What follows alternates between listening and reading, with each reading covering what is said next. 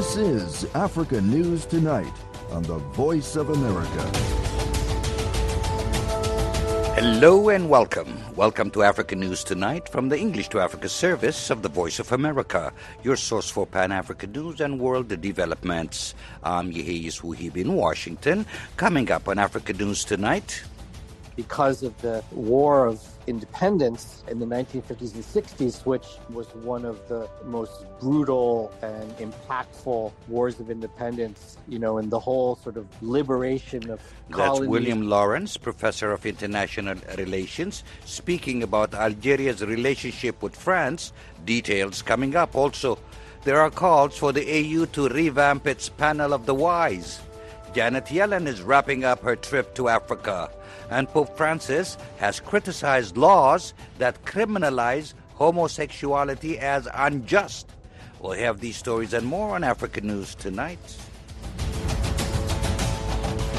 We start with our top story. Algeria's powerful army chief general, Said Changarai, is on a discreet but extraordinary official visit to Paris, the first by a top-ranked Algerian general since independence from France more than 6 decades ago. General Changarai met Monday with President Emmanuel Macron ahead of a meeting with French Defense Minister Sébastien Lecornu. The general's visit comes 5 months after Macron visited Algeria. William Lawrence, Professor of International Relations at the American University in Washington, discussed the visit with VOA senior analyst Mohammed El-Shenawi. First of all, there are very thick relations between Algeria and France. Despite all the problems historically, there's a huge economic relationship. There's a defense relationship and number of security issues. A huge Algerian diaspora live in France, a large number of French people who deal with the Algerian government, but a very poor relationship at the very top over the last 60 years because of the War of Independence in the 1950s and 60s, which was one of the most brutal and impactful wars of independence, in the whole sort of liberation of colonies around the world and the Cold War struggles. I mean, it really puts Algeria at the top of the non-aligned nation movement. It gives them a huge role at the UN, and in the global south. And yet there's this animosity between Algeria and France that prevented this type of meeting from happening for over half a century. So for this to begin happening is evidence of the thaw that's going on in Algerian-French relations. And so this is the next step. Many people would call Said Changarai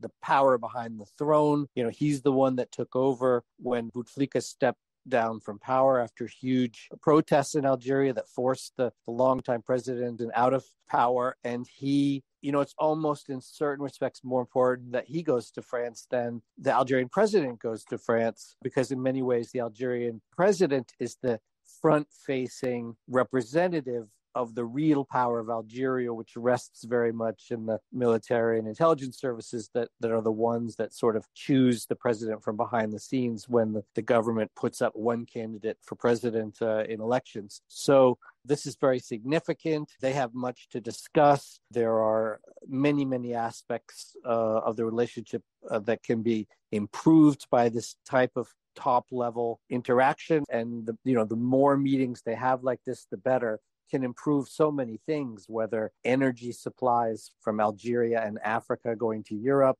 dealing with the Ukraine crisis, huge security issues that ring around Algeria, sort of conflicts in every direction that can be dealt with, can start solving certain problems that haven't been solved for decades.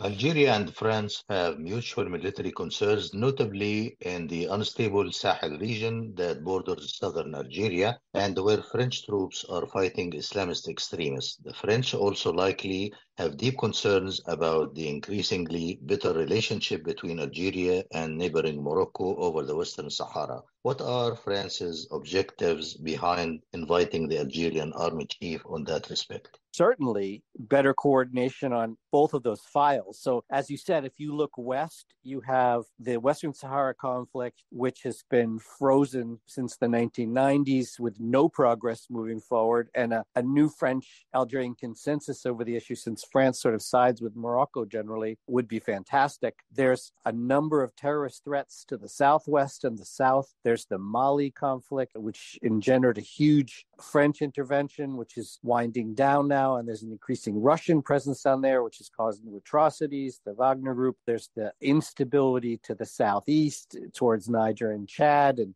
coups and threats. And then, of course, the Libya conflict, which is in a truce right now, but there's also a severe political crisis going on. And then the instability in Tunisia with the presidential coup and the huge economic crisis and the $700 million Algeria's had to shell out to Tunisia just so they can pay government salaries and feed the population. So just instability right around Algeria, and so much that the French and the Algerians could do together to deal with all of these crises. Mali is perhaps the biggest one that could move forward with better coordination between these two sides, and getting beyond the sort of rigid ideologies that prevent them from helping or acknowledging the other, from intervening in these conflicts, would be a huge step forward. That was William Lawrence, professor of international relations at the American University in Washington. He spoke with the VOA's Mohammed El-Shenawi. Reuters news service says France is recalling its ambassador to Burkina Faso one day after Paris said it would withdraw its troops from the country. The French Foreign Ministry says Ambassador Luc Halade would take part in consultations on the state and perspectives of our bilateral cooperation. France said yesterday it would withdraw its troops next month after Burkina's military leader, Ibrahim Traoré, asked him to leave. About 400 French special forces have been helping fight an Islamic insurgency there since 2018. Some have criticized the effectiveness of the troops, and the Traoré, who took power in a coup in September, has relied on Russian mercenaries to fight the extremists. The Associated Press notes that withdrawal comes 5 months after France pulled its troops from Mali. France has 3,000 soldiers in the Sahel, mostly in Chad and Niger. Africa has entered 2023 much as it began 2022, burdened by regional conflict, extremist insurgencies, and economic stagnation. Analysts say the African Union achieved few notable successes in 2022 as far as keeping the peace goes, where the brokering of a ceasefire in Ethiopia's Tigray region being high on the short list. Some African experts are calling on the AU to revamp its panel of the wise, comprising 5 respected African leaders who each serve 3-year terms to reinvigorate peace processes. Darren Taylor reports. The Panel of the Wise was established in 2007 as a key AU initiative to end wars, conflicts, and gender-based violence, and to prevent genocide. Members are chosen from the north, east, south, west, and central regions of Africa. Current incumbents include former Liberian President Ellen Johnson Sirleaf and former Namibian President Hifikepunye Pohamba. Senior Research Fellow at the Institute of Pan-African Thought and Conversation at the University of Johannesburg, Professor Saif Kedan says it's time to reassess the panel's role. I have been critical on this subject for a long time. Having these elites, former presidents, vice presidents, prominent figures in the panel of wise is very critical, and it's important. Undoubtedly, they have done a number of significant interventions in the continent, but it had never been, widespread, or doesn't have, a structure of sub-regional, regional, and national level. Professor Ulf Engel of the Institute of African Studies at the University of Leipzig says the panel's definitely enhanced the AU's mediation capacities. Kidan says the AU must build on these achievements by reforming the Panel of the Wise. We had been pushing the African Union just to have, a broader approach, and to have also not only the elitist approach, only just presidents, rather than to go to academia, civil society, youth, women's, and other structure.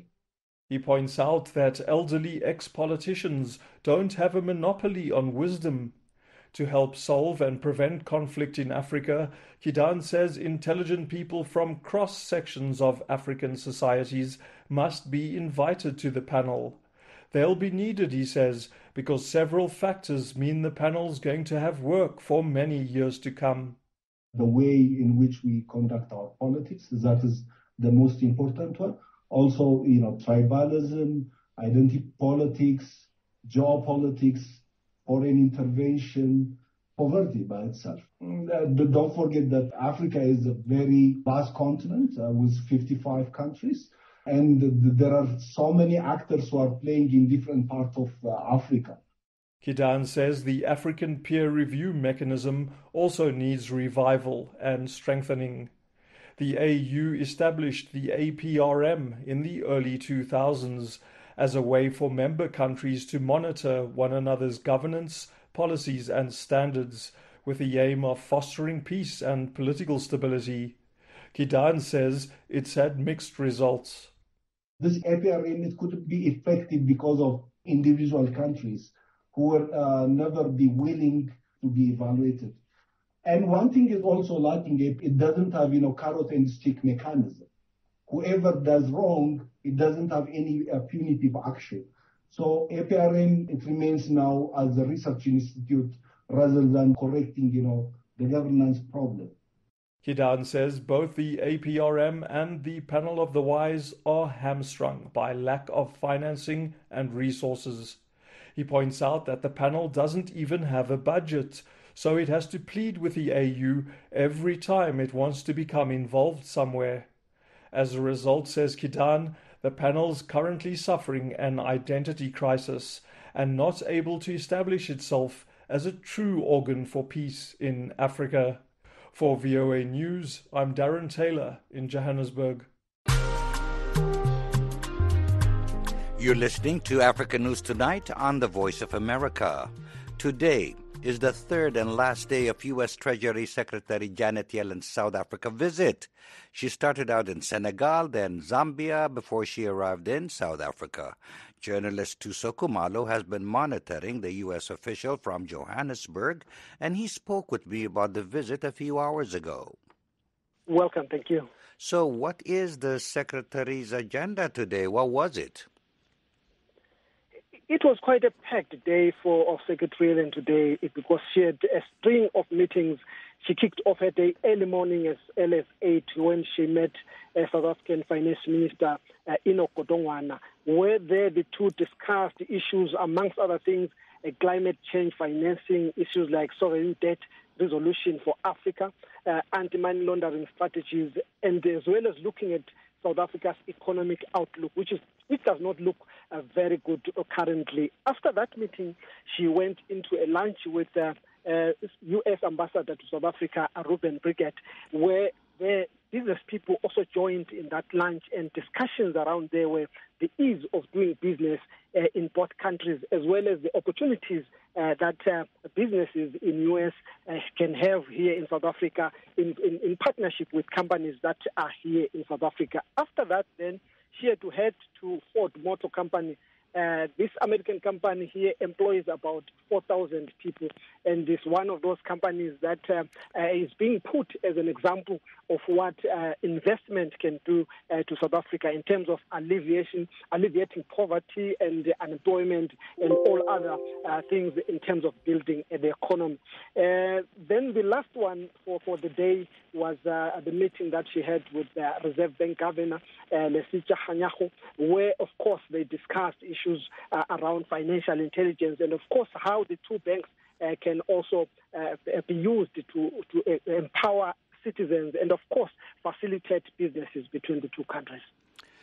The country has been embroiled in an electricity crisis, which scheduling rolling blackouts hitting businesses and households for up to 10 hours. That topic never came up?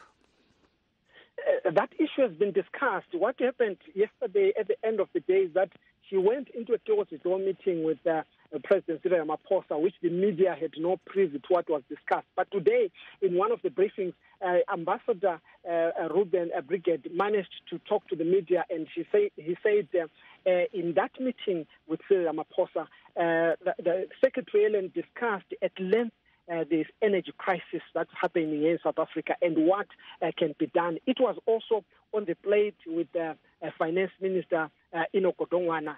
Yesterday, she also met the Energy Minister, Mantashe, where they discussed that issue. So that issue is being discussed across the board because it is currently affecting South Africa's economy. And of course, America bringing in, we know that there were funds that were presented to South Africa so that the country can move into renewable energy. And of course, that was the topic as to how that can be a solution to the current crisis that the country is facing, where people are going for hours without electricity. Yes. Also, you said renewable energy. Africa's most developed economy, South Africa, relies on coal to generate about 80% of its electricity. So is there plans to reduce that? Currently, the government is moving towards that. There was a stumbling block, the legislation, the policies around the introduction of renewable energy were the stumbling blocks for independent energy producers. But so far, the government has removed those and allowed companies to produce their own renewable energies. It has allowed also individual producers that want to rely on solar, to rely on wind, to come forward and do that. So it is expected that within a short time, experts are saying between now and up to 2 to 3 years, we could start seeing some of the results of that, people coming into the grid. But currently, the problem in South Africa is that energy is needed now, not 2 years down the line. So that's why the country now still relies on coal, and still also we see it's trying to maintain the coal stations because currently there are no renewable energy stations that can sustain the grid as much as the economy needs. Tuso Kumalo from Johannesburg, thank you for your input. Thank you. Pope Francis has criticized laws that criminalize homosexuality as unjust and said God loves all his children just as they are. In an interview Tuesday with the Associated Press, Francis also said that homosexuality is a human condition. Somos todos hijos de Dios. Y Dios nos quiere como estamos y con la fuerza que luchamos cada uno. Speaking in Spanish, the Pope says, God loves us as we are and for the strength that each one of us has to fight for our dignity. He goes to say it's not a crime, although he said it's a sin. But he says, let's make the distinction first between sin and crime. And he notes that the Church considers it a sin to lack charity with one another, but that is not a crime. The comments come days before the Pope leaves for a visit to the Democratic Republic of Congo and South Sudan. Many countries in Africa consider same-sex relationships to be criminal acts that can lead to prison. He acknowledged that Catholic bishops in some parts of the world still support laws that criminalize homosexuality or discriminate against the LGBTQ community. He attributed such attitudes to cultural backgrounds and said bishops in particular need to undergo a process of change to recognize the dignity of everyone. And he said the Church can help change such laws. Sí, tiene que hacerlo.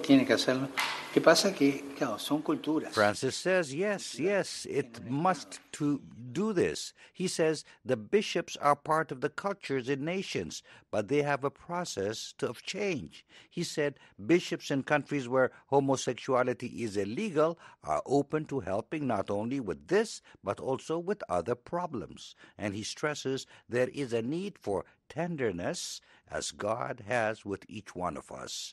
The Pope flies to Kinshasa next Tuesday and then goes to Juba on Friday. VOA Africa will be covering his trip on our radio and television programs on voaafrica.com. So as you just heard, Pope Francis heads to Africa soon. Millions of Catholics in the Democratic Republic of Congo are eagerly awaiting his arrival next Tuesday. Preparations are underway in the DRC, which has the largest Roman Catholic community in Africa. It is the first visit from a pope since 1985. Sylvester Kimbasier is a project manager of partnership and peace building for Catholic Relief Services in the DRC.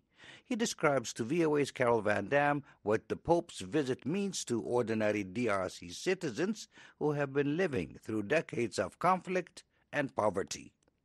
For Congolese people, the meaning of the trip of our Pope is first benediction from God. Second, it is a recomfort. For them, Pope is here to recomfort people. Also, he is here to call for reconciliation and peace. And finally, he is here to pray with Congolese people. Can you go into the first aspect of that answer, benediction? What do you mean by that? Yeah, benediction, because here in DRC, many people think that we are living in a malediction because of the abundance of our natural resources. And the Pope come to bring benediction from God by his visit. It is not always that the Pope comes here, but this is an opportunity to meet people and to provide blessing from God. A lot of people would say to that, the blessings are nice, benediction is nice, but that's not going to change things on the ground. What do you say to that? It will not change things materially, but it will change things in the point of view in area of spirituality and behavior. People think that Pope is a big leader, a religious leader, and he can influence their behavior. So it will bring a hope in DRC. Who is the Pope expected to meet with when he's there in the DRC next week on the first leg of his trip to Africa? Is he going to meet with ordinary Congolese citizens besides political leaders? And might he even meet with some of these, feuding groups in the DRC? He will meet diplomatic corps. He will meet people who are working as Caritas. He will meet young people too. Of course, he will meet the president and the government of DRC. Well, what are the expectations of the Congolese people from this trip? Do they believe that Pope Francis will be able to make a real difference in convincing, some of these militia groups to lay down their weapons? Well, I think that the people hope that Pope will provide orientation that will put them in the path or in the way of reconciliation and peace. What kinds of humanitarian activities is Catholic Relief Services involved with in the DRC, and what kinds of things are you going to be involved with looking down the road? Catholic Relief Services right now is providing assistance to people displaced from war and violence in Katanga province, as well in Kasai, the big Kasai provinces. He does so in North Kivu too. That's Sylvester Kimbese, the Catholic Relief Services Project Manager for Partnership and Peace Building in the Democratic Republic of Congo. He was speaking to my colleague Carol Van Dam from Kinshasa in the DRC. And with that, we wrap up this edition of Africa News Tonight. I'm Yeheyes Wuhib in Washington. For all the latest development on the continent 24/7, visit our website at voaafrica.com. On behalf of our producer, Mokbilia Baro, and our engineer, Patrick Dea, thanks for choosing the Voice of America.